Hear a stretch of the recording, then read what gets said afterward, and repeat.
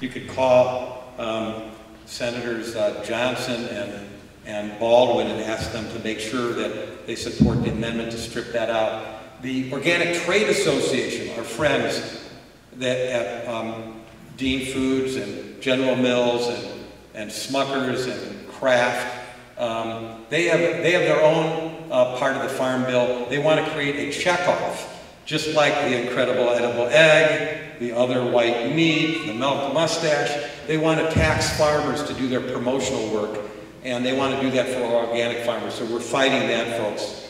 Sorry, Wayne, I can't go into more details. Anybody else, quickly? Okay, I'm handing this back. Liz?